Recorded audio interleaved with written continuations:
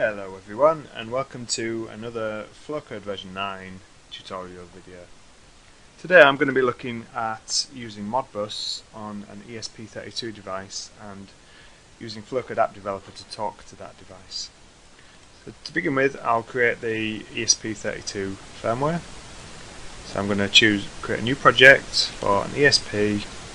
Under miscellaneous, I'm going to use the Lowlane 32 Lite. Create a new project.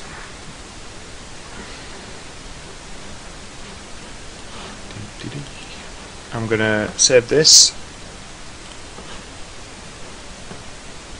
I'm going to overwrite a file on my desktop just because I've already compiled to this file and that should speed up the compilation later on. So I'm just going to call it ESP32 Modbus.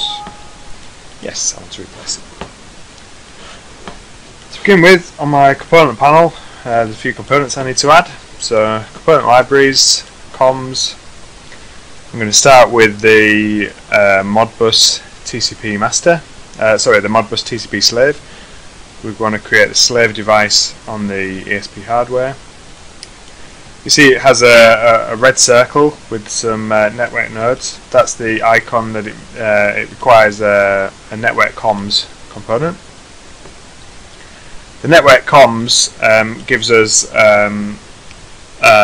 sort of a universal network interface. So various hardware have different APIs, and what this does is that abstracts the API so that we can have library components talk to a generic interface and then abstract it to the interface that the hardware requires. So Modbus TCP slave, and we're just going to connect that to our network comms. So that's now connected with an arrow. In the properties, there's open and closed socket. I'm going to set that to yes. I found that that must be set to yes to allow the comms to work reliably on the ESP32 hardware. There's a few other properties here. We'll look at those in a minute, and they're sort of more Modbus specific. So we've got our Modbus slave connected through network comms. Now we need the actual ESP32 Wi-Fi itself. So again, under comms we have WLAN ESP32. You can see that again has the matching icon there. So under network comms, I'm just going to connect that to my WLAN ESP32, and again we get a little arrow to show that they're connected. So that doesn't really need any setting up with properties, neither does this, and the only thing we need to look at is the Modbus TCP slave. Today I'm only going to have one coil, but I'm just going to leave these settings as default. Coils are like digital states, so on or off. Digital inputs I believe are 16-bit values. Analog inputs are 16-bit values, and Modbus registers are 16-bit values. These are pretty general purpose really. You can use them for anything you want. The Modbus standard describes these as digital inputs, but really it's just a 16-bit number. At the moment we've got eight digital inputs, one analog input and one register, but you can have as many or as few of these as you want. In fact, we're not going to use these, so let's set these all to 0. Just free up a bit of RAM on the device. Now, you can see on the panel there's arrows to show the flow of control. So we're going to call the Modbus TCP slave component, and that's going to control network comms, which controls the ESP32. Now the way that you want to call the icons for this is you basically want to initialize these in order, and you want to initialize them starting with the very end of the chain. So the WLAN ESP32. So I'm just going to initialize the WLAN ESP32, and I'm also going to connect it to my local network. So my SSID, that's the name of my network here. Then the password.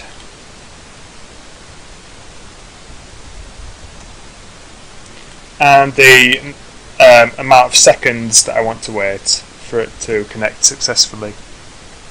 So I'm setting that to a time of 20 seconds. That should be more than enough to allow it to join the network. The next thing is the network comms, so I'm going to initialize that. And then the last one is the Modbus TCP slave, which I'll also initialize. I'm then going to create an infinite loop in which I'm going to check for incoming. I'm going to create a variable to store that incoming in, which is of type byte. And then I'm going to say if in equals 1, so if any incoming data has been received, then I want to read the states of the coils. So start address is coil 0. I'm just interested in one coil, and again I'll store that in variable in. Now what I want to do is I want to output that coil state to a pin on the microcontroller. I'm using pin 26, and I'm just going to output the value of in. If I bring up my hardware,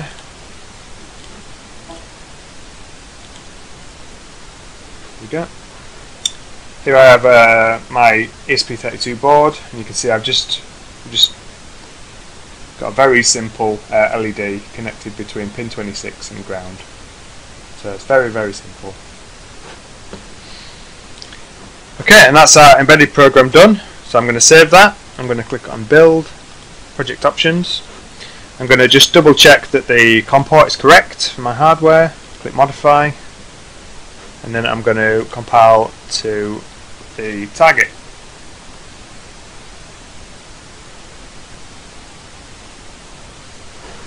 Let's bring on the compilation window.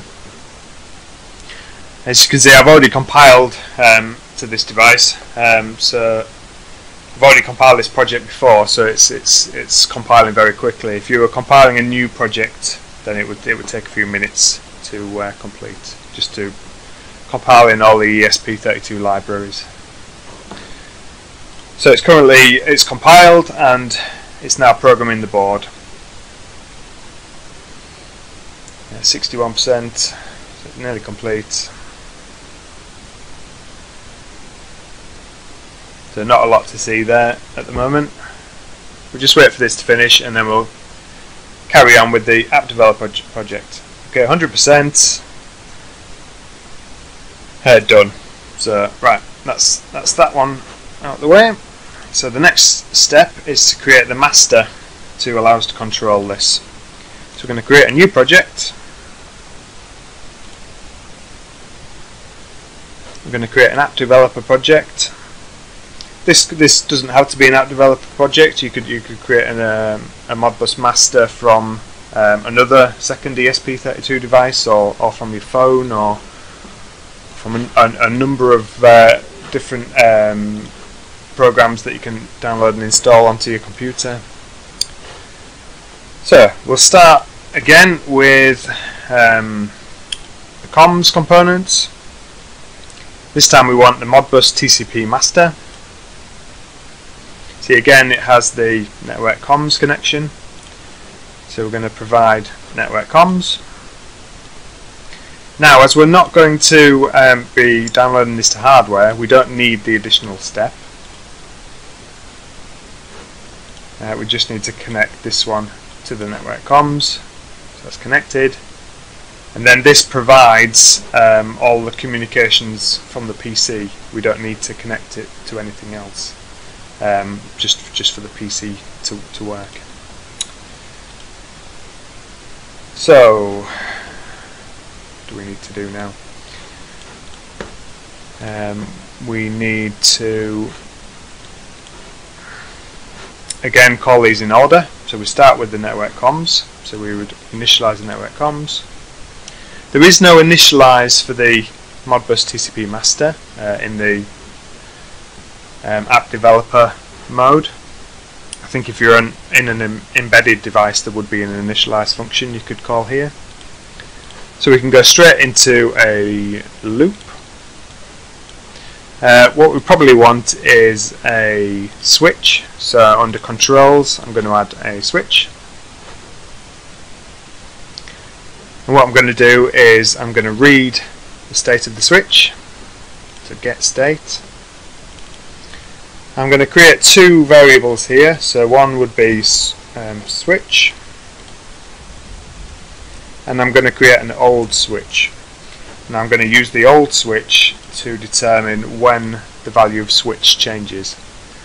So switch is switch1 get state. I would have a decision which is if switch is not equal to old switch, then calculation old switch equals switch, to update the old variable setting, and then for single coil our slave ID is 0, coil address is 0, coil state is switch.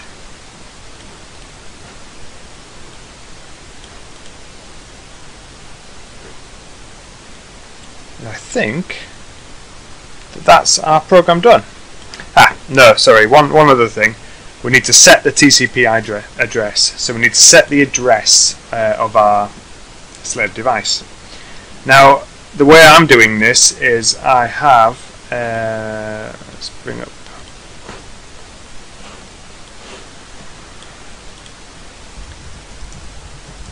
I have my local network Wi-Fi router, which I can log into.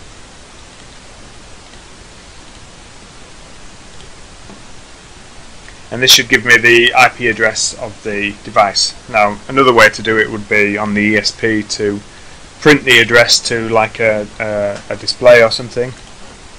But I'm just going to cheat and get it this way. So I know under wireless, view all devices that are connected.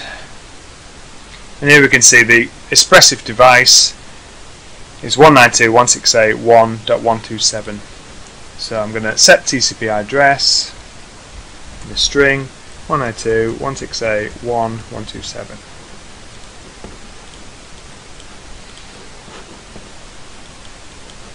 Now let's just bring that down a bit so we can see my camera.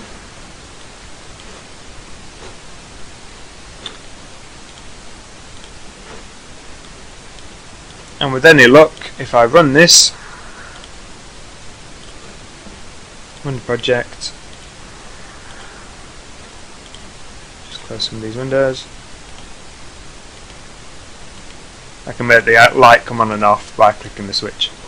Another nice thing is if I click view and consoles and then look at the Modbus data, I can see all the Modbus messages as they're happening with timestamps.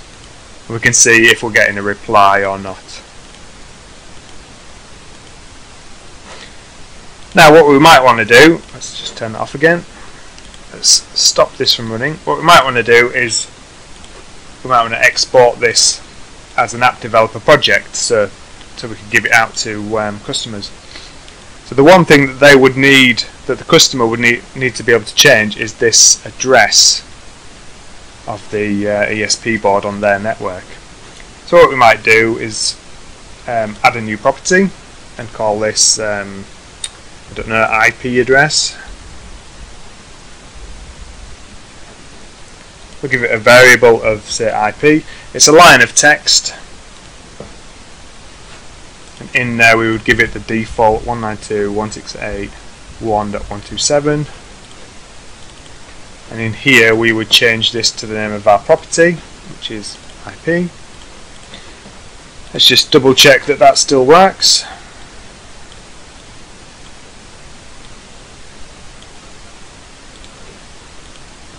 Yes, that's still working fine.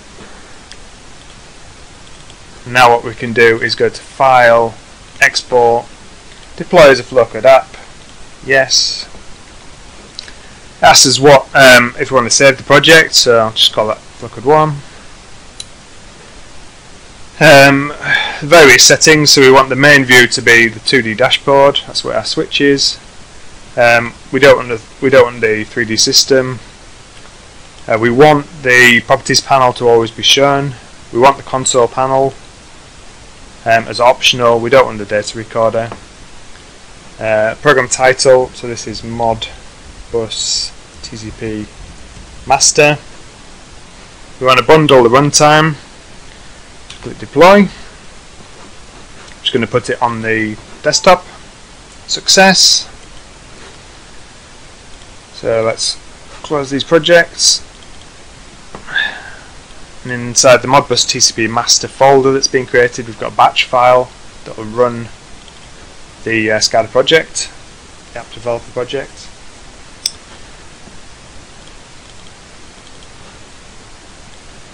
Let's just shrink that down a bit. So you can see here we've got our property for the IP address. Let's just make sure that I'm not cheating. Change that slightly to 1.126. We run that and we look at the console. See that now we're getting no replies. So if I just stop that and change it back to 127, you can see now it's working again. So thank you very much for watching. I've been Ben Rowland. This has been Flowcode version 9.